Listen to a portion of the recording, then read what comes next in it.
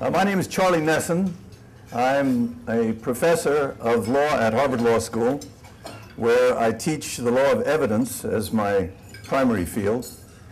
I am the founder of the Berkman Center, and am very pleased on behalf of the Berkman Center both to be here and to thank Beth Novak and Dan Hunter for putting on this marvelous conference. Berkman has been a sponsor of State of Play now for some years, and it's really with great pride to see how this conference has developed and the direction in which it's going. Thank you also to Singapore for being such a marvelous host. Dan was good enough to make a little bit of time for me to just say a few words to you, and I hope I'll impinge on your lunchroom conversation for not too long. But I was eager to describe to you my experience during the last year and to give you some indication of the direction that at least we see this effort going. Last year I taught a class at Harvard Law School called Cyber 1, Law in the Court of Public Opinion. This was a class that, in a sense, was like an evidence class, which deals with the proof of truth in courts, except that the idea was, in this modern day, we're going beyond the courtroom, and lawyers have confronted the problem of persuading to much larger audiences and persuading within the environment of new media. The essence of the class focuses on a style of argument which I call empathic. It's empathic as opposed to oppositional. The typical lawyer oppositional argument is head-to-head, cutting, cross-examination, all that sort of thing. Empathic argument starts with a different idea. The essence of it is that if you want to persuade someone, you first have to convince that person that you understand the problem as they see it and they understand it. And only after they grasp the thought that you understand their problem will they actually start to listen to you. That's a big step for law students. That's not the natural style. And at the same time, once you've got that idea, the next thought is to project your argument out into this current environment using new media as a way to do it. The way this class was structured has some experimental qualities to it. The course consisted of a face-to-face class that was completely typical, 50 students in a small amphitheater room. But there was also, in addition to the face-to-face class with Harvard Law students, an extension school class that was done entirely in Second Life. That is a distance education class in which students formally enrolled with a course leader who was my daughter, Rebecca, who at that time and still is a doctoral student in computational linguistics and a graduate of the law school, and a marvelous teacher in her own right. In addition to that second extension of the class through the extension school, the class was also open to a degree to any members of Second Life. So the at-large audience of Second Life was a third component of the class. This was a first foray for us into using a virtual environment in teaching, and it was not only exciting but extremely educational for us. I'd say the lessons that we learned were simple but powerful. First, you use the technology for what it's good for, and you don't use it for what it's not good for. It's like basic. It runs against the idea that somehow technology is going to solve all the problems or be a panacea or some magic bullet, and we can suddenly do distance education with it. It's a much more practical approach. The idea is to seek to take advantage of what the technology offers and to stay away from what it can't do. It puts a challenge to teachers to explore the new aspects of the technology and bring it to bear on the actual teaching of one's class. No question that the attractiveness of this environment from an educator's point of view is the potential it offers for distance education. Within the university world, I would say distance education has been an unfulfilled dream so far, with significant worries as to whether somehow education at a distance will dilute the experience, the local experience of education on the campus, worries about that, and real concerns about whether it's possible to have an experience, a distance education experience, that won't actually detract from the face-to-face experience of the classroom. On the basis of just this first foray, and these were initial steps for us as teachers, it's clear that there's a huge array of possibilities that are yet unexplored. And yet, I'm convinced, on the basis of this experience, that the benefits of the virtual environment for universities doing distance education are huge, real, substantial benefits, and that the future that this medium offers to universities is immensely powerful. We first confronted the differences between the brick and mortar environment and the virtual environment, and found right away that there are many things in the brick and mortar real world environment that are cornerstones of workable education that we just were not necessarily fully appreciative of as we went into the virtual. The virtual environment typically has been used for education by having students relate to a website. And the websites are very good can be very good at presenting course material in organized and quite complete fashion. But they are clearly lacking in the sense of a persistent campus environment in which students gather and have all of those informal interactions which actually lead to the making of community. There were many of my colleagues, I shouldn't say many, there were some of my colleagues who expressed a kind of skepticism about this effort, thinking that the virtual environment offered by Second Life was just a kind of fancy, unnecessary extension. But it immediately became apparent that the ability of students to have an avatar, to assemble on a campus, here, allow me to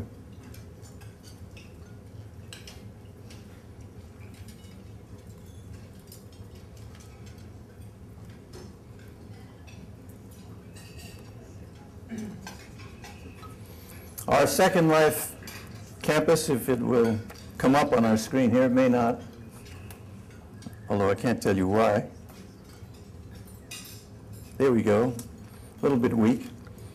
It was a replica of the Harvard Law School. We took an island, Berkman Island, on which we built a replica of Harvard Law School.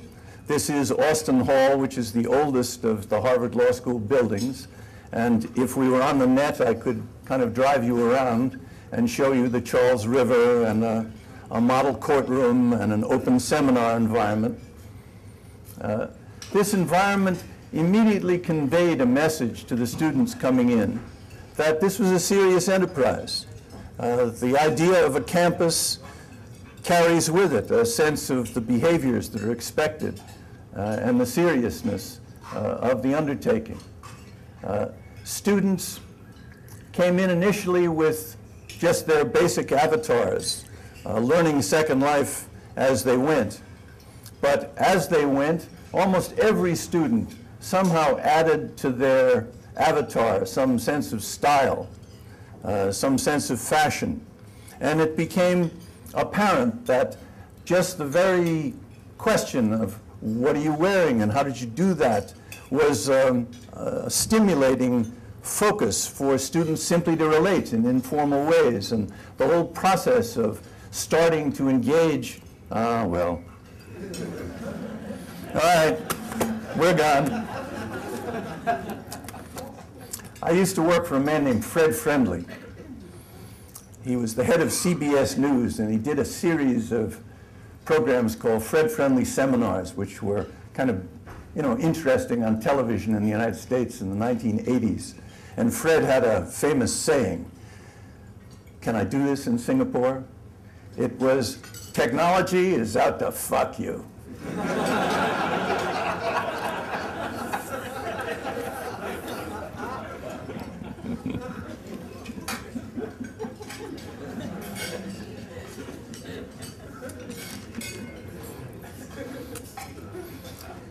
Well, these attributes of message in the environment and of look of avatar, while they're interesting and engaging for students, they're not enough to draw students into the environment. And so we found that in order to create the substantive focus for students to really be attracted and spend time, we needed to do some very simple things. So, for example, it was very important that we held regular class meetings in Second Life, regular office hours in Second Life, so that students had reason to come there. We made lecture videos available in Second Life. The way this class actually worked is we would have our face-to-face meetings on a Monday.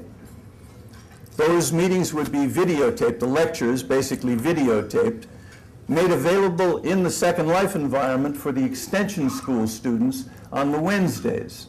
And on Wednesdays, students would gather, absorb the lectures, and in that Second Life environment, have a moderated discussion which was specifically hosted for them by my daughter Rebecca. And so it becomes important when you're thinking of multiple audiences that each audience, in a sense, sees itself as primary, with someone hosting that audience in particular, so that nobody is in the position of feeling like somehow they come second in terms of importance.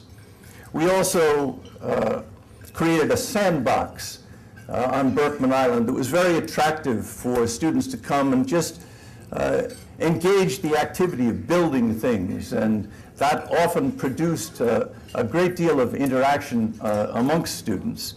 And we opened the activities of Berkman Island as much as we could to the at-large audience, and over the course of the semester developed a considerable audience of at-large residents of Second Life who took an interest and proved to be enormously helpful to our students in teaching them how to work and move in Second Life, build things and do things.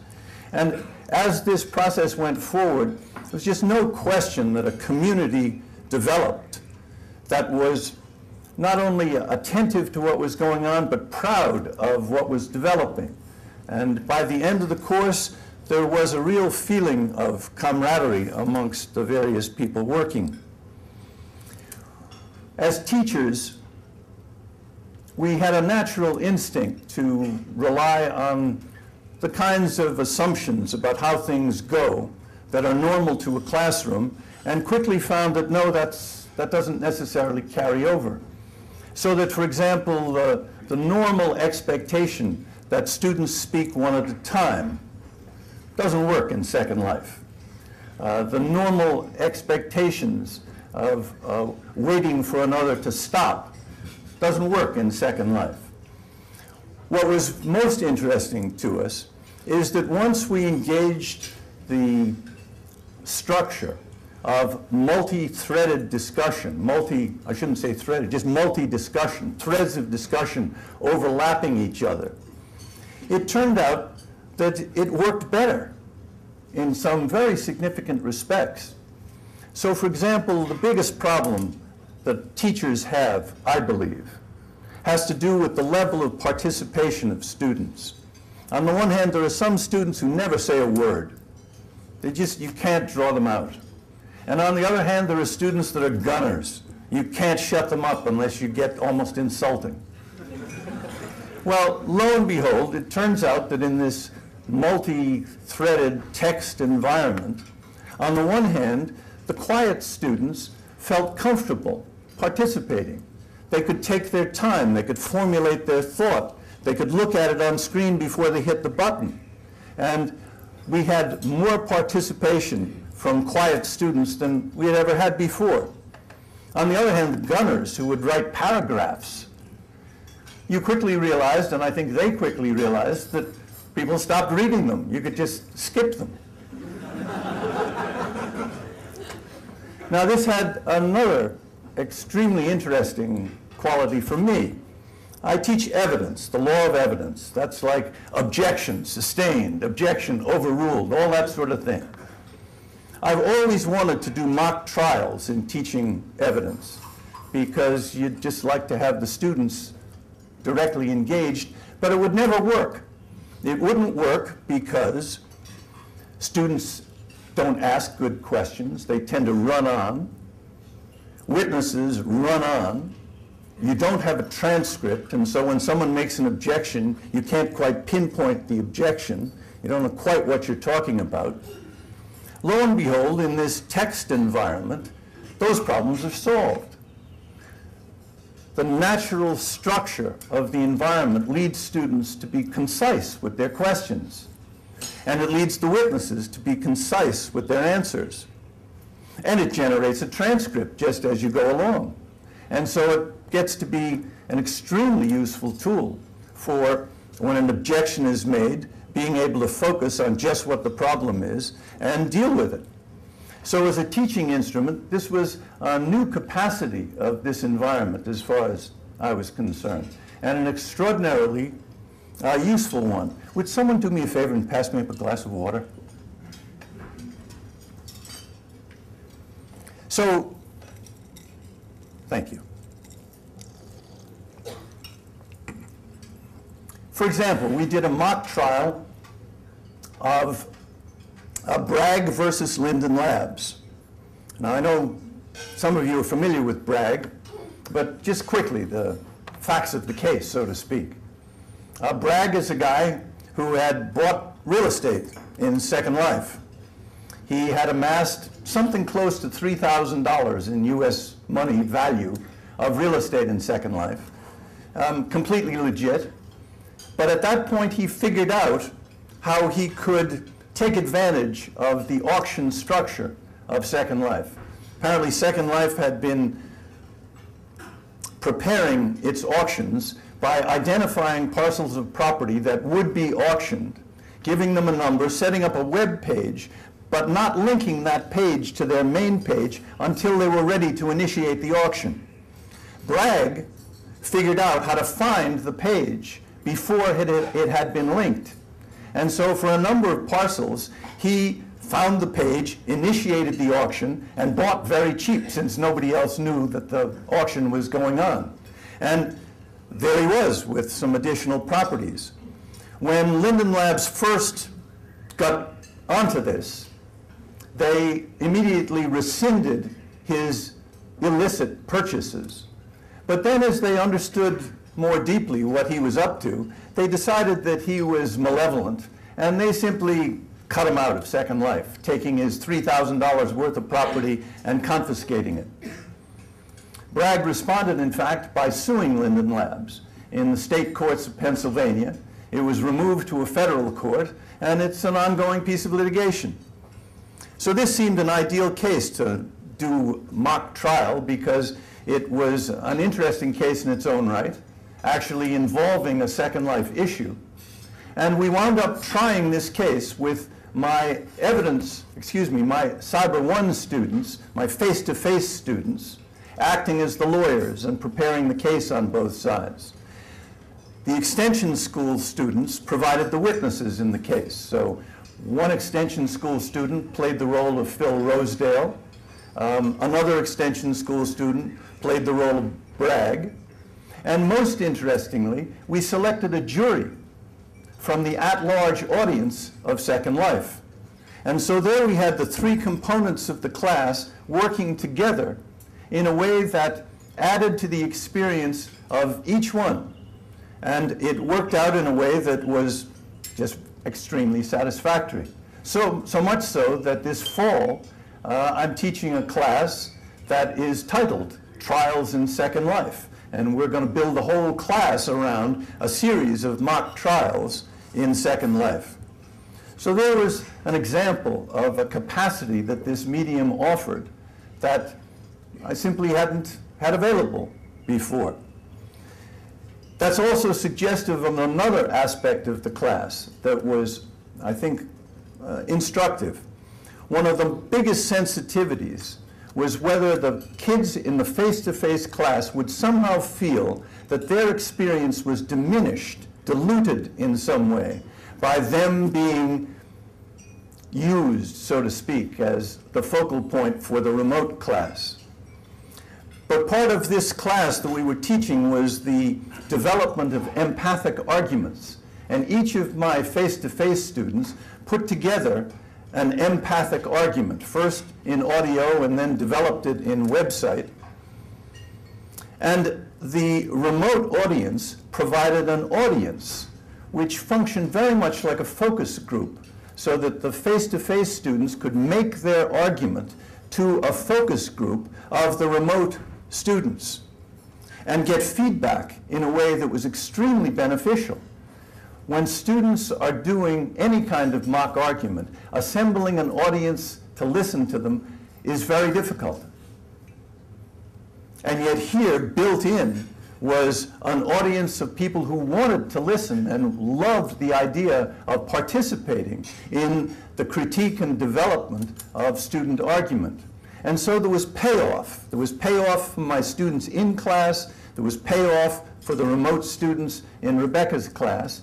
And there was something very interesting for the at-large audience of Second Life to attend to as audience and discussants. And again, a capacity that we hadn't had before that Second Life and this approach provided to us.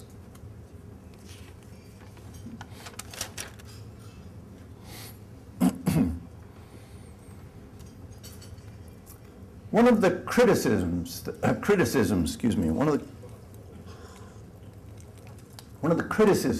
I faced in doing this was from colleagues who said, why are you doing this in Second Life? Second Life is a proprietary environment.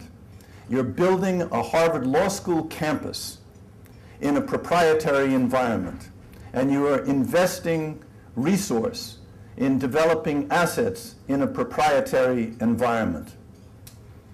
How can you be sure that that environment will be there tomorrow? How can you be sure that Second Life won't be sold to some other company or its philosophy change? That's a serious critique. I answer it by saying if someone, an educator, is interested in experimenting with new forms of education, you want to use the best tool that's available, and no question at this point, Second Life is the best available tool for exploring the possibility of this kind of immersive future education. But at the same time, it does point up some real worries from a university point of view. Now, what can university do about it? I should say, Second Life, from our point of view, is a benevolent dictator or God. They have actually invested in education as something they want to develop. They have full-time staff that's there to assist. They give discounts on the real estate price. They provide some helpful environments. But at the same time, it's perfectly clear that education is not their top priority. This is a for-profit company. It's driven by the things that make them profit, and the educational priorities are down the line. So, for example, a fundamental tool for a teacher is a blackboard. We don't have a blackboard in Second Life. It would be great if in Second Life my students could do the equivalent of what they do when they go to a library, which is be in the environment and yet be fluidly connected online through their browser or with a PDF reader, with all sorts of other things. You can't yet do that in Second Life. And it would be great if education was the top priority so that those tools were being built, but it's not quite so yet. On the other hand, for any one university to undertake the, to undertake the challenge of developing a further environment that would take the best of what Second Life offers and advance it is a very large undertaking. Second Life, in addition to some of these limitations, is not a scalable environment. And so from a university point of view, which might have the ambition of extending its education as widely as possible, Second Life has real limitation at this point. And so when one starts to think about the future of education, as I think this Second Life experience, it definitely forces thought in that direction. It suggests the development of a next generation environment.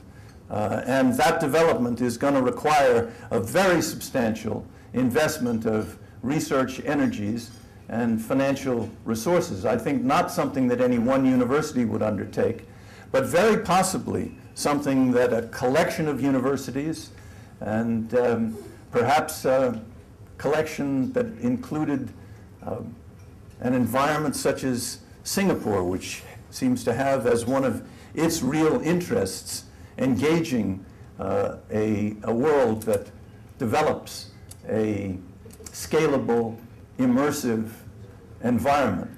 That looms as a great possibility.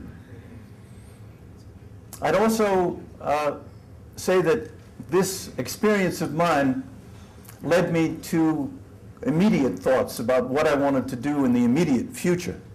And that takes me to poker, on which I'm not going to spend any great time here, except to say that the idea of game and the idea of game within game, imagining the Second Life or the next generation Second Life as the meta game, but games of skill that draw kids in and engage them and provide a platform from which one can extend to the metaphors of poker and other games of skill, connecting it with traditional forms of education. That seems like a direction that is very desirable.